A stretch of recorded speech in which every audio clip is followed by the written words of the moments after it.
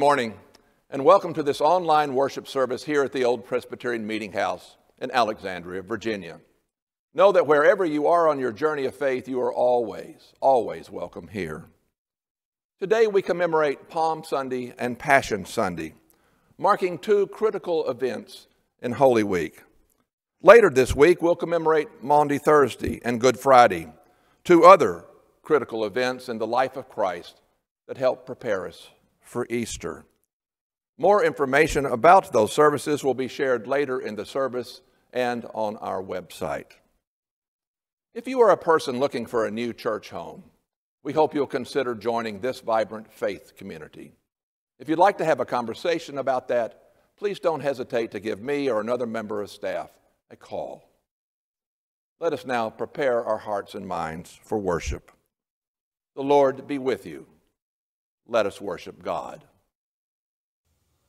Look, your king is coming, humble and riding on a donkey. Hosanna to the Son of David. Lay your cloaks before him, spread palms to honor him. Blessed is the one who comes in the name of the Lord. Raise your voices, lift your hearts. Rejoice, our Savior comes. Hosanna in the highest heaven.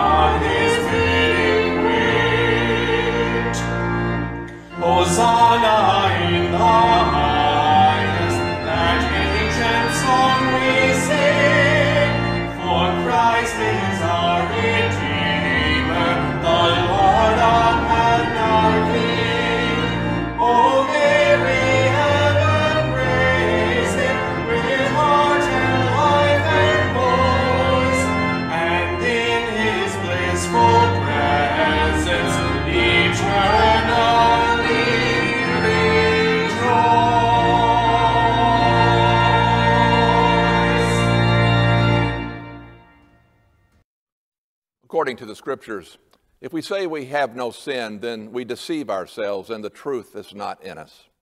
But if we confess our sin, then God, who is faithful and just, promises to forgive us. So let us go to God in prayer and make our confession. The journey you lead, O Lord, is draining, demanding, and fraught with danger. You ask us to stay by your side as you make your way through Jerusalem to the cross. But weariness and fear overtake us. Like the first disciples, we are too quick to betray you, deny you, abandon you. Forgive us, we pray, and strengthen us for the journey ahead. Give us courage to face the pain and suffering of this world and to respond with compassion. As the darkness gathers, renew our faith, fill us with hope, and startle us with your grace. Hear now the prayers we bring to you in silence.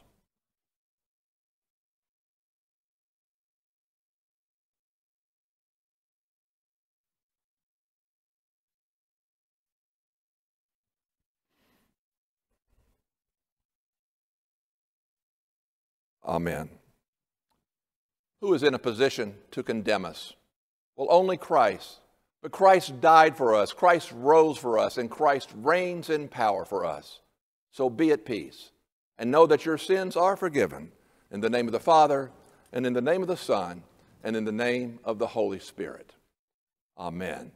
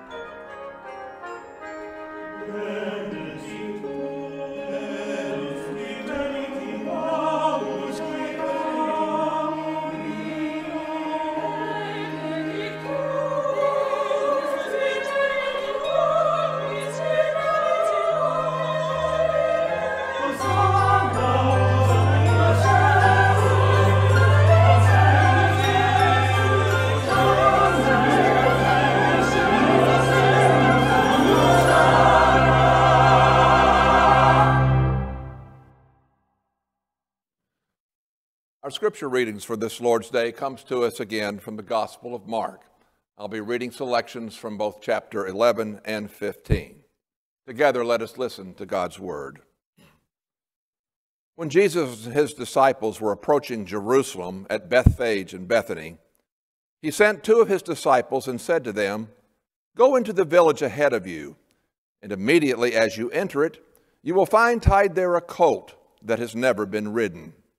Untie it and bring it. And if anyone says to you, 'Why are you doing this?' just say this, 'The Lord needs it,' and will send it back here immediately." They went away, and they found a colt tied near a door outside in the street. And as they were untying it, some of the bystanders said to them, "What are you doing untying the colt?" They told them what Jesus had said, and they allowed them to take it. And then they brought the colt to Jesus and threw their cloaks on it, and he sat on it. And many people spread their cloaks on the road, and others spread leafy branches that they had cut in the fields. And then those who went ahead and those who followed were shouting, "Hosanna! Blessed is the one who comes in the name of the Lord. Blessed is the one whose coming kingdom is our ancestor David. And then later, the chief priest held a consultation with the elders and scribes and the whole council.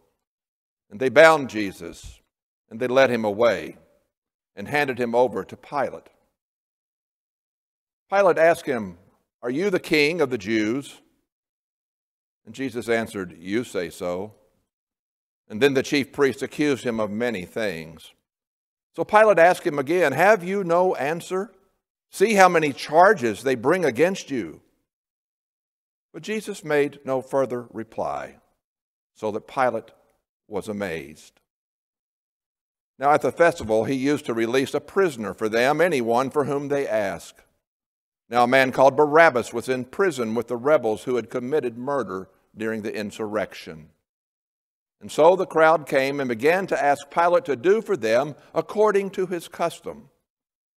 And then Pilate answered them, "Do you want me to release for you the king of the Jews?" For he realized that it was out of jealousy that the chief priest had handed him over. But the chief priest stirred up the crowd to have him release Barabbas for them instead. Pilate spoke to them again. "Then what do you wish me to do with the man you call the King of the Jews?" And they shouted back, "Crucify him."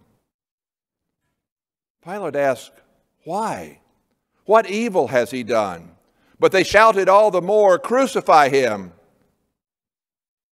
So Pilate, wishing to satisfy the crowd, released Barabbas for them, and after flogging Jesus, handed him over to be crucified. And then the soldiers led him into the courtyard of the palace, and they called together the whole cohort, and they clothed him in a purple cloak, and after twisting some thorns into a crown, they put it on him. And they began saluting him, "Hail, King of the Jews!" They struck him in the head with a reed. They spat upon him and knelt down in homage to him. And after mocking him, they stripped him of the purple cloak and put his own clothes on him. And then they led him out to crucify him. It was 9 o'clock in the morning when they crucified him, and the inscription of the charge against him read, "The King of the Jews." And at last Jesus gave a loud cry and breathed his last. And the curtain of the temple was torn in two from top to bottom. And when the centurion who stood facing him saw that in this day he breathed his last, he said, "Truly, this man was God's Son." The word of God for the people of God. Thanks be to God. Hello everyone, we're so glad you can join us for the Time with Children. We're the Simmons family. I'm Raleigh. I'm Eloise. I'm Beth. And I'm Scott. Today we remember a very special event in the life of Jesus. Today has a special name. Do you know what it is? Palm Sunday! That's right. Today is called Palm Sunday, and we remember it as the day Jesus rode into Jerusalem on a donkey. The people were so excited that Jesus was coming to the city. They cut down palm branches and waved them in the air to welcome him, just like some of you did in the video for our virtual procession. As Jesus rode into the city, they shouted, "Hosanna!" which means, "Praise the Lord." Can you say that? Hosanna! Praise the Lord! The people celebrated and cheered on Jesus as he rode into Jerusalem.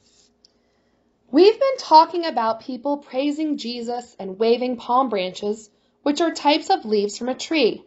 Now, I'd like you to look at your hands. The part of your hand that connects all your fingers together is also called a palm. How many fingers do you have? 5. That's right, 5. Today after worship, at lunch or dinner, or any time that works for your family, we invite you and your family to think of 5 ways to praise God. 5 praises for God can be anything you are thankful for. For example, our family thought of these 5 praises. We thank God for laughter and fun with friends. We thank God for our dog Sophie. We thank God for books. We thank God for beautiful weather. We thank God for our church family. This story of Jesus is the first story of a very special week known as Holy Week. Later this week, we will have worship recognizing Jesus' Last Supper with his disciples. We call this Maundy Thursday. On Friday, we will have worship to remember the day Jesus died on the cross. And the next Sunday, we celebrate the good news, which is what? Easter!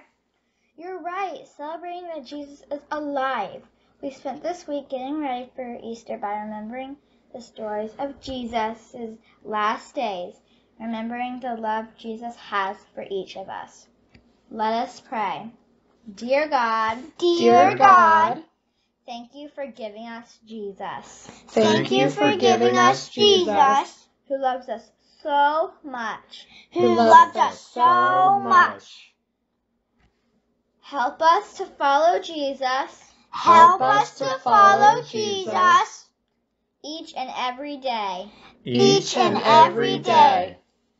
May God be with you there. May God be with us here. May God be with everyone everywhere. Amen. Please join with me in prayer.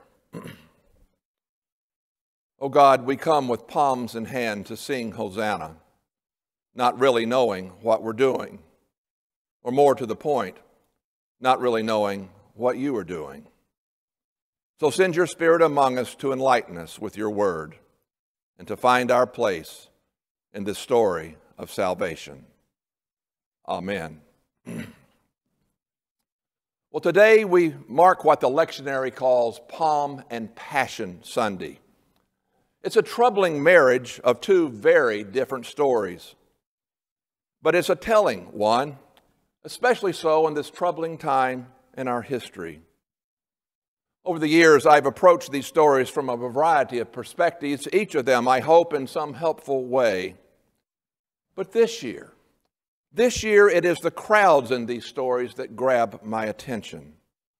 I am struck by how quickly and easily they flip the script and move from shouts of adoration to shouts of condemnation. And as you might expect, I am struck by what their actions reveal about human nature, including yours and mine.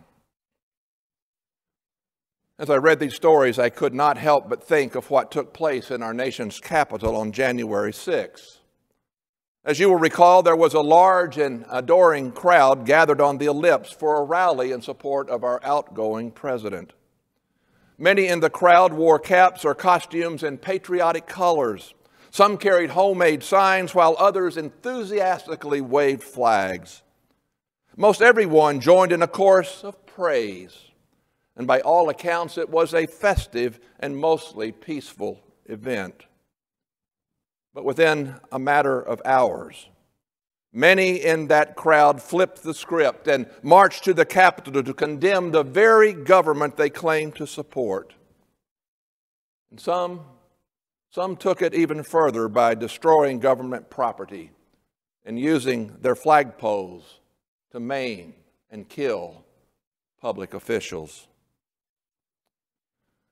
Historians and political scientists, not to mention investigative journalists and members of the intelligence community, are trying hard to figure out what caused that crowd to change so quickly and easily from adoration to condemnation. Thanks to their work, we now know that some had been plotting and planning such things all along. But why? Why were so many others caught up in that moment? What caused people like you and like me to join in what many are calling an insurrection? To borrow from Catherine Percy's excellent commentary on today's text, it is one thing to be part of a praise chorus. It's another thing entirely to identify with people who called for blood.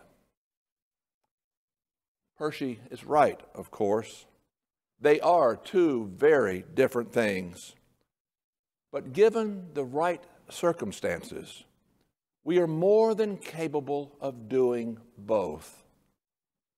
As Percy goes on to say, there is in our nature a shadow side.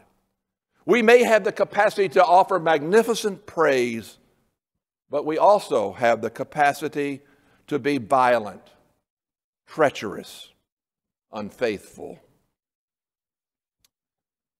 The history books and even the nightly news programs are chock full of examples of these two sides of human nature. And so is the Bible. Mark's Palm and Passion stories are a case in point. And taken together, they help us to understand why we are so prone to flip the script and move so quickly and easily from adoration to condemnation. By the time Jesus arrives in Jerusalem, the people are primed for a party. Many have been waiting for a new king to establish a new kingdom in this city of kings. And given what they have seen or heard about Jesus and his miraculous powers, they are more than ready to join the royal processional and sing their hosannas.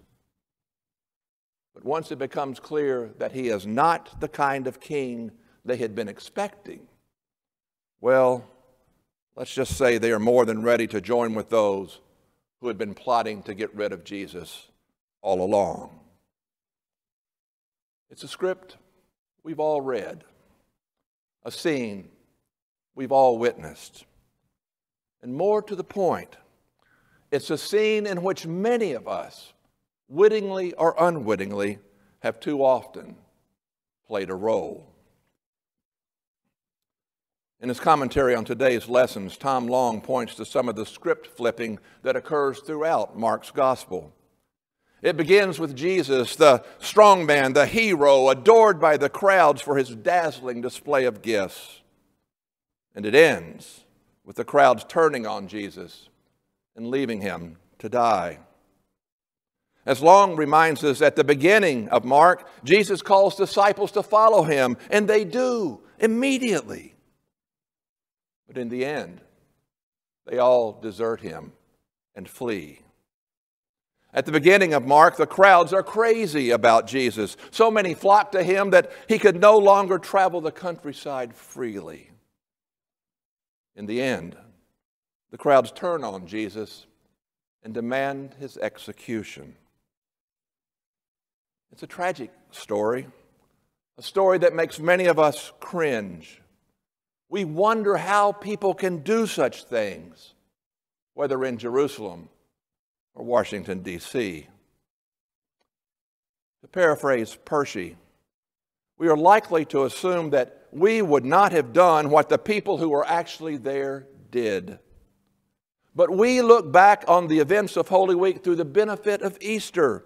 So it is hard for us to imagine that we might have participated in the events that led to our Savior's death. But the crowd that encircled Jesus did not know where the story was going. They only knew that Jesus was not what they had expected and was fast becoming a threat to their way of life. Well, dear friends, therein lies the rub for you and for me and for so many others as well. For when our way of life is threatened by something real or imagined, we tend to stop singing our praise choruses and start calling for blood. The Bible scholar Nancy Pittman explains it this way.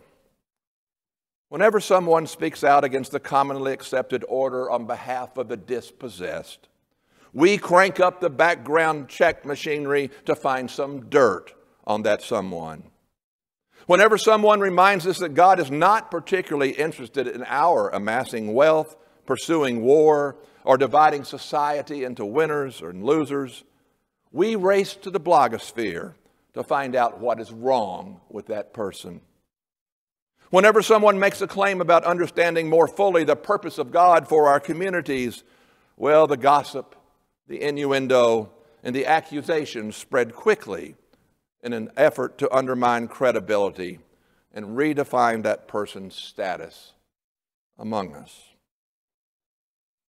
I believe it's even worse than that, because these days we don't just limit such actions to individuals. We willingly and often enthusiastically apply them to whole classes of people, even to our elected representatives, especially when we perceive them to be a threat to our way of life. And thanks to a 24 hours a day news cycle, thanks to Facebook, Instagram, and Twitter feeds, it is easier to do than ever and more effective. It often seems that our shadow side is the dominant side, and at times, even the preferred side. Well, that certainly seems to have been the case in Jerusalem. Why else would they have stopped singing their praise chorus and started calling for blood? But thankfully, none of that matters in the end, because it is God, not them, and certainly not us, who will have the last word in this story. As some of you may recall from one of my Advent sermons, Mark's gospel is about the good news. It's right there in the opening sentence, the beginning of the good news of Jesus Christ, the Son of God. So remembering that, we might well ask, how is today's lesson good news? Well, to play off something Long said in his commentary, the good news told by Mark is that God's power is not like human power. Indeed not. Jesus is the long-awaited Messiah, but he is not like David, or for that matter, any other powerful potentate. Jesus rides into Jerusalem on a borrowed coat, not a war horse. He identifies mostly with the poor and the powerless, not the rich and the powerful. His role is to serve, not to be served. He said he came to save sinners like you and like me, people who are all too prone to flip the script and give in to their shadow side. To paraphrase Long, on the surface, Jesus looks like one being manhandled by the powers of darkness. But Jesus walks confidently, faithfully, obediently, all the way to the cross. Jesus knows who he is and what he has come to do. And so he prays, Abba, Father, not what I want, but what you want. He is, through it all, an obedient son who has come to offer his life for many. Let us not forget that in Mark's gospel, it is not so much what we do or fail to do that matters. It is what Jesus does for us and for the world God loves. In Mark's gospel, Jesus moves intentionally toward the cross, repeatedly predicting his death and explaining it as a ransom for many. He has told us that his body is broken and his blood is shed in order to inaugurate a new covenant between God and humanity. And as we learned last week, when he is lifted up on the cross in his resurrection and his ascension to follow, he will draw all people to himself, proving once again that self-giving love is the currency of the new life he offers to us and to the world. If you want to flip the script, that's the way to do it. Amen. Having heard the word read and proclaimed, let us affirm what we believe by using words from a declaration of faith. We confess that in the execution of Jesus, the sin of the human race reached its depths. The only innocent one was condemned and put to death, not by the sinfulness of one nation, but by the sinfulness of us all. In the presence of Jesus, who lived out what God wants us all to be, we were threatened beyond endurance. Blinded by our rebellion against our Creator, we killed his Son when we met him face to face. In his lonely agony on the cross, Jesus was acting on behalf of God, manifesting God's love that takes on itself the loneliness, pain, and death that result from our waywardness. In Christ, God was reconciling the world to God's self, not holding our sins against us. He is our only hope in life and in death. Friends, as we seek to hold on to our true hope in life and in death, I encourage you to continue to root yourself in this community of faith. Join us Sunday mornings at 10 for the children's ministry time or for the adult education class.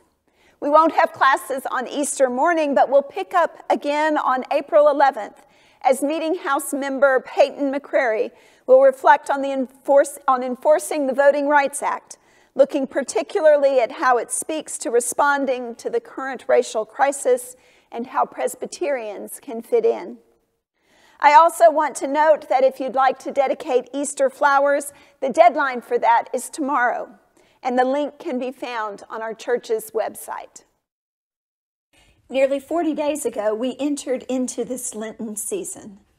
We began with ashes, contemplating the truth of our mortality and acknowledging our sin. We were invited to recommit ourselves as disciples of Jesus to journeying deeper and deeper into faith. We were invited to release whatever is in our lives that is holding us back from the life to which God calls us, to release the deadness we often carry in order to make room for God's creating spirit to work within us. We were invited to attend to those relationships in our lives and in our society that are strained or broken, and to seek God's guidance into how we might repair them. We were invited to recognize our particular gifts and to prayerfully consider how we might better use them in the service of God's kingdom. We were invited to rethink our lives and our priorities in light of the particular challenges and also opportunities of this time, with the goal of working toward God's kingdom of abundance for all, filled with the gifts of the Spirit. And now, as we enter Holy Week, we are called to remember. We remember Jesus' entry into Jerusalem, filled with joy and praise and anticipation. We remember the week he spent in Jerusalem, the tension building as he preached and taught and confronted the powers that be.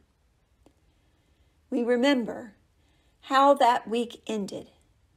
A meal shared with disciples, time spent in the garden in prayer, Jesus' betrayal and arrest and trial, his death on a cross, his body sealed in a tomb. We remember, immersed in the story of God's love and human sin, a story of betrayal and forgiveness, of suffering and death, all pointing us toward that Sunday morning when the sun rises and the stone is rolled away. We remember to renew our spirits, to sustain our faith, to deepen our understanding, and to call forth our love. We invite you to remember with us in this Holy Week. Although we had to move our prayer stations to yesterday because of the weather forecast, you can still participate in the last of these stations through the weekly video reflection that will be emailed out on Monday. Or come by any day this week, as the same materials can be found in a box in front of the sanctuary. Join us on Maundy Thursday in the Presbyterian Cemetery at 6:30 for an in-person worship service, We ask that you sign up on the church website. You can also follow along on the live stream at home. The link to our Good Friday service will be emailed out Friday morning, and the service will reflect on the Passion of Christ through scripture, prayer, and the music of Rutter's Requiem. And on Easter Day, worship with the online service in your home, and then join us in the churchyard from 9 to 11 that morning, bringing flowers to add to the cross and add your touch to the glorious Easter banner that will be waiting to greet you that morning. As we walk through this Holy Week, please don't hesitate to reach out to us if you are in need of pastoral care or help of any kind. Although we can't physically pass the offering plate right now, we are still called to give of ourselves. Each Sunday we bring our offerings before God, and I encourage you to stay current with your giving to the church. On both this Sunday and Easter Sunday, we also join many churches across the nation in receiving the One Great Hour of Sharing offering. You're invited to give at the link on the screen or through the Give Online tab on the church's website. Your gifts support 3 programs of the Presbyterian Church that work to serve individuals and communities in need through disaster response or ongoing community development. I hope that you will give generously as we seek to share God's love with the world. Let us pray together. On this Sunday, God, we raise our voices in praise, and we also contemplate the sin and darkness of this world. We offer up to you our thanksgiving as spring emerges with the warmth and the flowers and the signs of new life. We are grateful for vaccines that spread protection more and more each day. We are grateful for hope and kindness and generosity. We are grateful for faith that grounds and guides us. We are grateful for the promise we hold on to as we call out our hosannas. But we are also all too aware, God, that the darkness of the cross is still present in the world. We know that the promise and joy of Easter are real, but we also know that sin and evil and suffering and death are real too. And so, God, we lift our prayers to you. We pray for those who walk a difficult path. We pray for those struggling to meet their basic needs. We pray especially for those whose lives or businesses have been upended by this pandemic.